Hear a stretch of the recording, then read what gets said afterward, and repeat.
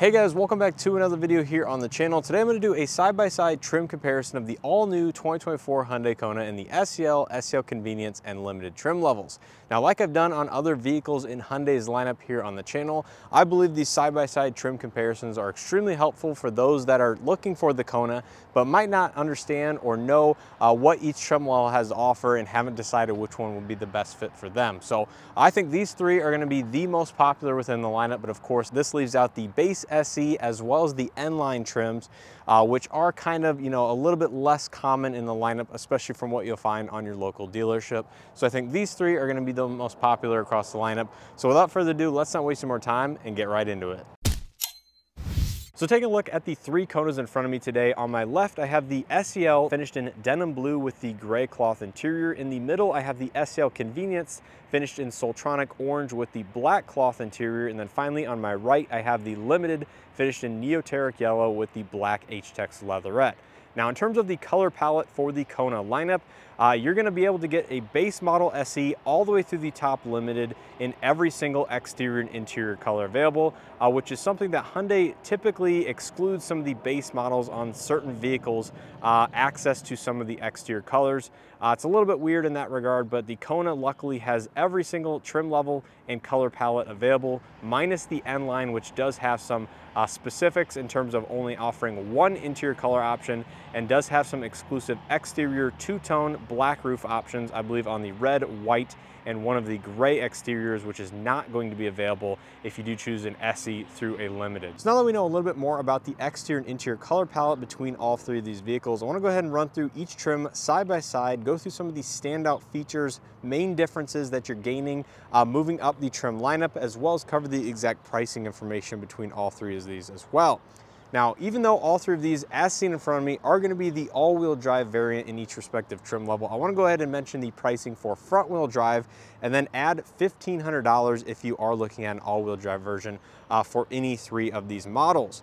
So starting out with the SEL front-wheel drive, this vehicle is going to come in at $26,975, including destination. And overall, the SEL is going to be a very nice step up from the standard SE. Some of the main differences that you're going to be getting are the 18-inch alloy wheels on the exterior, heated side mirrors with LED turn signal integration, the roof side rails, rear privacy glass, leather-wrapped steering wheel as well as shift knob, the power driver's seat with two-way lumbar, the front passenger seat height adjustment, that is a manual design, dual automatic temperature control, rear AC vents, as well as the cargo area cover for a little bit of additional privacy. So those are going to be the main standout features that you're gaining over the base model SE Kona, which still is very, very well equipped.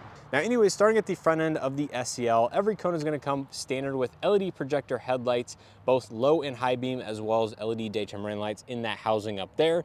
Now unfortunately, it does not illuminate across the entire width of the vehicle unless you get the top Limited trim. You have some nice silver accents here around the edges of the front bumper, but a lot of standard black textured plastic as well.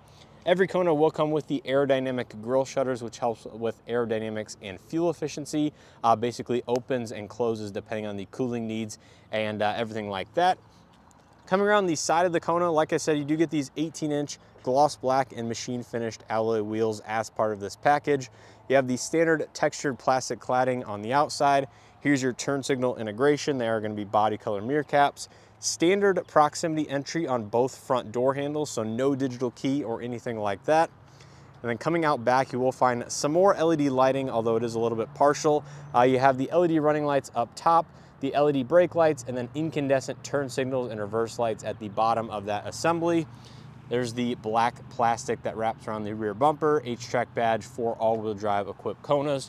There's your backup camera, nice large badging, rear window wiper. And yeah, that is pretty much going to be it for the exterior of the SEL. A very nice looking model. And like I said, keeping the price point in check.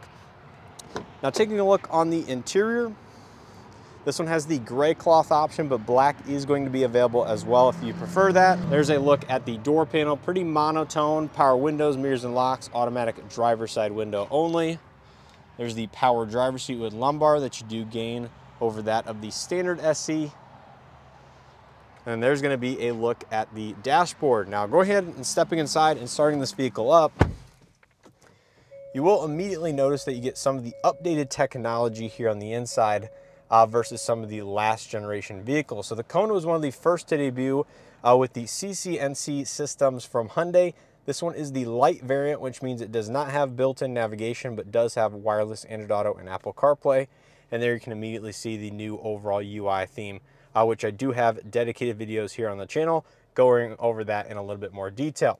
So in front of the driver, you're going to find the standard infotainment digital cluster, which is digital in design, but you do have a 4.2-inch display in the center, which is controlled on the left side of the steering wheel. But outside of that, you do have a fixed speedometer and tachometer on the left and right-hand side, respectively. There's your leather-wrapped steering wheel, audio multimedia controls on the right side, your cluster controls, as well as regular cruise control, lane follow assist here on the left. There's your automatic headlights with auto high beam assist as standard. Some of your controls on the left side. And then moving over here to that 12.3-inch infotainment system. Very easy to use, very nice system. Once again, make sure to check out that video if you're curious about that. Once again, no built-in navigation, dual zone automatic climate control. One of the other big differences here is going to be in the center console. You get a traditional shifter. So this is a mechanical type, not shift by wire like we'll see in the other two trim levels here in this video. So that does change the entire center console layout quite a bit. You do have your drive mode select as well as your center differential lock for all-wheel drive versions. USB-C charging and data ports up front. And then here's your cup holder layout kind of in an S shape right there. Same proximity key fob with remote start. And of course you do get Blue Link Plus on this vehicle if purchased new. Center console layout, pretty standard stuff there. There's your gray accented headliner, incandescent lighting for the Vandy, manual dimming mirror. Here's your overhead incandescent lighting, Blue Link SOS, passenger airbag, and no power sunroof is going to be available on the SEL as seen here. Take a quick look out back. Materials are going to be all the same as the front. Of course, you do have the same cloth seating surfaces. And then with the SEL over the base SE, you are getting the rear AC vents, and every Kona will come standard with 2 USB-C charging ports down there. No map pockets on either of the front seat. And there's going to be a look at the front dashboard just in case you're curious. But yeah, that's going to be basically what you're getting here with the standard SEL. Very nicely equipped vehicle in the upper $20,000 price range, depending on how you equip it. But now I want to move on to the SEL Convenience, which is the Soltronic orange one right here. Now, in terms of pricing, the SEL Convenience front-wheel drive starts at $29,175, including destination. Once again, add $1,500 for all-wheel drive. So just under or just over the $30,000 price point, depending on if you equip it with all-wheel drive and some of the additional accessories on it. But in terms of the main differences you're getting in terms of the features and options, it's a relatively big step up from the standard SE, and the package just costs $2,200 more. So in terms of some of these standout items, you're getting the full 12.3-inch LCD cluster with the shift-by-wire on the column. You have paddle shifters for the IVT transmission, heated front seats, power front windows with auto up-down, LED overhead interior lighting, auto-dimming rearview mirror, wireless device charging, Hyundai Digital Key 2.0, Highway Drive Assist 1, navigation-based smart cruise control, so you do have the built-in navigation to the infotainment system, Wi-Fi hotspot, and a couple other things. So overall, this is a very nice package. It gives you a lot of the most up-to-date technology, including Digital Key 2, which allows iOS as well as Android compatible devices if you are in need of those features. Now, looking on the exterior, it's actually going to be very, very similar and hard to distinguish a convenience package from that of the standard SEL, given it does use the same 18-inch alloy wheel design. The front bumper is going to be identical, as well as the exterior lighting setup is going to be the same. So really, side by side, there's no real way that I'm aware of to distinguish these two apart. In terms of the cladding, all going to be the standard matte black gray. Of course, you still have the body color with the LED turn signal integration. I guess the one small way to distinguish the convenience from a base model is going to be the front two door handles are going to be the touch type. So you don't have the button here, it's just the touch sensor to lock. And of course, to unlock, you simply grab the handle like that and the vehicle will unlock, and does have the antennas for the digital key functionality for your smartphone and app integration. But outside of that, I think that is going to be the only way to distinguish these two Konas apart, which is quite interesting given that you are gaining quite a bit of features over here with the convenience package. Now, one thing I do want to also show you is the black interior. This is going to be basically identical if you do get the black option on the base SEL. So these two basically are going to be the two interior color choices available for convenience, as well as the standard SEL over there. All the materials are going to be the same, including the, unfortunately, hard plastic armrest. You do get the dual power front windows instead of only the driver's side, so both these are going to be automatic up-down. Same power driver's seat with two-way lumbar. There's the black cloth seating surfaces. And there is going to be the dashboard. Now, stepping inside and going ahead and starting this one up, there are going to be a couple key differences which you may or may not notice right off the bat. So in front of the driver, you're going to find the full 12.3-inch digital cluster paired to the infotainment system with built-in navigation. So you're going to have a little bit more customization and configurability here on both aspects for this vehicle versus that of the standard SE or SEL. Still controlled here on the left side of the steering wheel. Make sure to check out the video I was mentioning in the last vehicle if you guys want to know how to use this a little bit more in depth. But you still have the same leather wrap steering wheel, although you do gain the paddle shifters for the transmission on the back side. And then here on the left side, you do have the smart cruise control with highway drive assist, which changes the button layout a little bit. Same audio multimedia controls on the right side. Same lighting setup like I mentioned on the outside. To the left of the steering wheel, you will gain the electronic parking brake versus the manual type in the SEL. But outside of that, pretty much going to be identical. And then coming over here to the touchscreen infotainment system, exact same screen and overall UI layout, but you are gaining the built-in navigation. And this head unit does support wireless Android Auto and Apple CarPlay, although you do need a software update depending on when your vehicle is built to enable that. Otherwise, it should come from the factory for the later production 2024 models, given I believe that software is out and available now. So pretty nice functionality that Hyundai is finally rolling out wireless Android Auto and Apple CarPlay to these systems. Same dual zone automatic climate control. And here in the center console, like I mentioned, that is going to be one of the biggest design differences, given that this one is equipped with the shift-by-wire, which essentially puts your transmission controls here on the steering column instead of down right above where the transmission tunnel would normally be located. So you have same amount of USB-C ports, 12-volt outlet. This is going to be your wireless charging pad as well as your Hyundai digital keypad. Heated front seats are gained in this model. You do have the automatic vehicle hold as well. And then here is your center differential lock as well as your drive mode select. And it does change the cluster when you link it to the drive modes. You can choose between normal, sport, and snow. Snow is only for all-wheel drive equipped Konas, unfortunately. Key fob is going to be identical as the standard SEL, so no additional functionality there. You have the push-out cup holders, which I've already talked about. And there is going to be the same center console design. Up top, you do have the gray headliner, so same color headliner with the black interior. LED overhead lighting, like I mentioned, which does look a little bit nicer. Auto dimming interior rearview mirror. There's going to be the LED lighting as part of the convenience. And still, unfortunately, no power sunroof. You do have to go into an N-line or a limited to get that. So that's a look at the front. Let's go ahead and take a look out back. Back seat is going to be the same in terms of all the materials for the door panel and seating surfaces. And really, I don't think there is any difference between an SEL and SEL convenience here in the second row, as you still get the AC vents as well as the two USB-C charging ports down there. And still no mat pockets, unfortunately. But there's going to be a quick look at the dashboard. So finally, with all that information in mind, let's go ahead and take a look at the fully loaded Top Limited, which offers everything that the current Kona has to offer in this generation. Now, taking a look at pricing, the Kona Limited front-wheel drive is going to come in at $33,175, including destination. Once again, add $1,500 for all-wheel drive. One of the biggest differences between the N-Line and the Limited versus these two vehicles right here is going to be the powertrain. With the Limited, you're going to get the 1.6-liter turbo paired to the 8-speed torque-converted automatic transmission, which offers a good amount of power increase over these vehicles. So if you're looking for a little bit of additional power, the N-Line or the Limited is certainly going to be the way to go. You get a tire mobility kit instead of a spare. You get parking sensors both front, side, and rear. You get the surround view monitor system, the blind spot view monitor, 19-inch alloy wheels, full LED exterior lighting, including the turn signals down below and some of the lighting out back. satin chrome beltline trim. You get the power tilt side sunroof, H-Tex leatherette seating surfaces, soft touch door panels, Bose premium audio system, HomeLink ambient interior lighting, hands-free power liftgate, ventilated front seats, mat pocket, heated steering wheel, as well as remote smart park assist 1. So as you can see, there's a lot of feature content that you're gaining here on the Limited that unfortunately you cannot get on either of these two vehicles right here.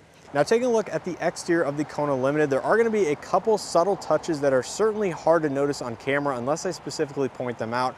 So I'm going to run through them quickly right now. Now looking at the front end, of course, you do have the front, rear, and side parking sensors, which are not found on those other vehicles. Like I mentioned, you are getting the Horizon LED light up top, so when the running lights or headlights are enabled, that entire LED strip will illuminate across the entire width. Instead of over here on this one, it only illuminates just the side two for the daytime running lights. So that's a difference there. You do get a little bit of additional satin chrome accents at the bottom of the front and rear bumpers. Over these two vehicles, you can see they only have the triangles, not the center portion right there. So that is going to be a difference. And in terms of the exterior cladding around the side and rear of the vehicle, it's going to be a totally different material and finish. Now you can see there is just a little bit of a shine to it, depending on if the sun is out or not. But this is going to be a very dark kind of satin gray metallic finish, if you will, versus this one's going to be the standard, you know, textured black plastic. So to me, this material over here looks very nice and a lot more premium than that of the other Konas. And I'm glad they continued that on from the last generation. 19-inch alloy wheels with a very similar design versus the 18s over here. Same gloss black machine finish, just a larger overall diameter and slight tweaks to the design. We have a 235/45 19-inch Kumo Majesty Solus all season. And then over here we have a 215/55 18-inch. So a little bit of a wider tire here with the 19-inch alloy wheel versus the 18s over here on the SEL. Same body color mirror caps with the LED lighting, but you do gain the cameras on the bottom for the surround view 360 monitor. They are going to be heated, of course, still have blind spot detection as standard. You have the same digital key 2 on both front door handles, but you do get the satin chrome accents here for the beltline trim that runs across the bottom of the rear windows and up into the rear spoiler, which over here on this vehicle does not connect into the rear spoiler and is kind of a black rubberized vinyl material. So a little bit more premium over here on the Limited. And coming out back, like I mentioned, you get the full LED lighting for all of the exterior lights. So you have the running lights, the brake lights, the reverse lights, and turn signals are all going to be LED, which gives this vehicle a much more premium feel. And then finally, you do have the satin chrome element here for the rear bumper, which unlike the other two is finished in that black plastic cladding. So that's pretty much going to do it here for the exterior differences of the Kona Limited. Now let's go ahead and take a look on the inside. Now take a look on the interior. Like I mentioned, this one has the black H-Tex leatherette, but gray is going to be available as well. Here on the door panels, you're going to find more soft touch materials versus the other Konas in the lineup. Mainly this section right here is going to be a padded soft touch, as well as this insert that surrounds the chrome accented door handle. Same power window setup as the SEL convenience, with the front two being fully automatic. You do get the Bose premium audio system with it, which is an 8-speaker design with a center channel as well as a subwoofer in the trunk. There's a look at the power driver's seat, same exact adjustments. And there is the seating surfaces with the H-Tex leatherette, different pattern and perforations in the middle for the heated and ventilated functionality. And there's going to be a look at the dashboard. Now stepping inside, we'll go ahead and start this vehicle up. And immediately you can see you get a lot of the same technology as the SEL convenience package with the fully digital 12.3-inch cluster, as well as the infotainment system with built-in navigation. Leather-wrapped steering wheel is going to be heated, which is a very nice feature in this segment of SUV. On the left side, you do have highway drive assist as well as your lane follow assist, gauge cluster controls, audio multimedia on the right, paddle shifters for the 8-speed automatic transmission on the back side. Same exact lighting setup in terms of automatic headlights, auto high beam assist. Unfortunately, still no rain sensing wipers on this particular vehicle. And then to the left of the steering wheel, you do gain one additional button, and that is for the power tailgate, which is only found on the Kona Limited. So if that's something you're looking for, you do have to get the top Limited trim, as none of the other ones currently offer it. Across the dashboard, it looks like the same exact materials. And then coming over here to the infotainment system, this is the CCNC with built-in navigation. Once again, it should offer wireless Android Auto and Apple CarPlay. either via a software update or from the factory. And I don't believe there's really any functionality difference between a convenience package and this one, as you do get a lot of these same features. All of your hard touch buttons are still there, dual zone automatic climate control, same wireless charging and center console design with just a few more buttons down here. So there's your wireless charger and your Hyundai digital keypad. Heated and ventilated front seats, as well as your 2-stage heated steering wheel right here. You have the 360 surround view monitor right there, which you can pull up and view all of your different angles, as well as the augmented reality display by pressing that, which allows you to scroll around the outside and you can see the Kona sitting next to us. So very nice premium feature once again. Here's your parking sensors on-off button for all of the outside. And I think that is pretty much it. Drive modes are going to be identical to the convenience as well. Center console is going to be the same. You do have the same proximity key fob, but you do gain the buttons on the side for the remote smart park assist function. But outside of that, same exact remote start and everything. And then there is going to be the center console, which remains identical to the others as well. Up top, you still do have the light gray headliner, LED overhead lighting, of course, given this one is going to be fully loaded. Auto dimming interior rearview mirror with the addition of HomeLink on the bottom. So if you're looking for HomeLink, this is going to be the trim for you. And then you do have the LED overhead lighting, blue link, and then there is going to be your power sunroof control, which does also include a power sunshade. A little bit of overkill in my opinion, but it is a decent sized sunroof and opens quite far, so I understand why they did make the shade powered, and certainly even adds to the more premium feel of this vehicle. And as you can see, the sunroof itself opens quite far and lets in a lot of additional light and airflow. See what you get back there. And I do also want to open the trunk in this vehicle to demonstrate the power liftgate and some of the other aspects. So in terms of materials, those will all carry through from the front. So these two materials are going to be soft touch. There's the nice H-Tex seating surfaces, which are very, very soft. And then stepping inside, amenities are going to be the same: AC vents, USB-C charging ports, and it looks like you do gain a map net on the passenger side only. And there's going to be a look at the dashboard. So yeah, overall, this is going to be a big step up versus the convenience package, just with all of the materials that they do use here on the inside. Of course, you do have the center armrest with 2 cup holders, which I believe all 3 of these vehicles have. 60/40 split folding seats. There's the overhead illumination. And let's go ahead and pop the trunk, show you guys the power liftgate, as well as just the overall space that you're going to find here inside of this generation Kona. So behind the second row seats, as you can see, a nice plentiful area for the footprint that you are offered. You do have the integrated privacy hardcover that all 3 of these vehicles get. Remember, that is not included in the base SE. We'll find LED illumination on the left side. There's the temporary spare tire with a little bit of additional storage space. And then the Kona Limited, as well as the N-Line, adds the subwoofer for the Bose audio here on the right or passenger side. So I do believe if you want the LED illumination in the back, that is going to be found on the convenience package and higher, and not, unfortunately, on the base model.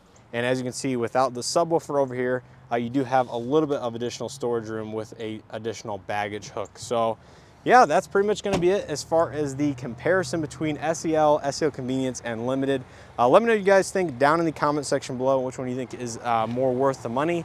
Personally, I really did like the Limited down there, but I don't think you can go wrong with either of these trim levels, just because it is going to be a value proposition that Hyundai is known for, is offering a lot of vehicle for your money. But let me know which one you would pick down in the comment section below, as well as which exterior color you like best. So that's going to do it here for this side-by-side trim comparison of the 2024 Kona SEL, SEL Convenience, and Limited. Hopefully you guys enjoyed it and or found something helpful as always. If you did, make sure to hit that like button below. It greatly helps out the channel in these videos. Subscribe if you haven't already, and make sure to check out some other content I have here on the 2024 Kona, including my driving impressions, driving review, my week-long likes and dislikes, etc. There's a lot of videos I have here on this Kona and the Hyundai lineup in general. So chances are, if you're looking for some information or a vehicle within Hyundai's lineup, I have a video here on the channel for it. So with that information in mind, I think the Limited is going to be a great option if you're looking for some features that are typically not found on a subcompact SUV, including ventilated front seats, the power liftgate. Of course, you have highway drive assist, all of the standard features across the Kona's lineup here at your fingertips. So I really do like the Limited for what it has to offer, but I think if I had to choose a favorite value or bang for the buck in the lineup, the convenience package is a compelling option as well, given you do get the standard 2-liter 4-cylinder powertrain, IVT transmission. You still do get highway drive assist, smart cruise control, navigation, heated front seats, the digital key 2 on the door handles, etc. And you are saving, thousands of dollars over either an N-Line or a Limited when compared to those vehicles, depending on how they are equipped. So I think the convenience package might be my pick for most people out there. If I were to recommend one to start with, see, if the features and options fit your needs on a daily basis, and then you can go up or down in trim level from there, either to the standard SEL or an N-Line or Limited, like I said, that I'm currently sitting in. So that's going to be kind of my recommendation and overall thoughts on the Kona's lineup. I don't think you can go wrong choosing any one, as they all offer their niche benefits and price points. So let me know your thoughts down in the comment section below. What's your favorite exterior color? What's your favorite trim level? And which one would you purchase and why? Interested in hearing that. Have you taken a look at and test drove this new Kona, and what do you think of it as a whole? Was it on your shopping list? Did you go with something else from the competitor? Anything that you want to tell me about the Kona, I'll listen to it down in the comment section below. And of course, all this information will help anybody else that is considering shopping for this vehicle and potentially purchasing one in the future. So once again, I appreciate the support here on the channel. Let me know all that down in the comment section below. And as always, hope to see you guys in the next one.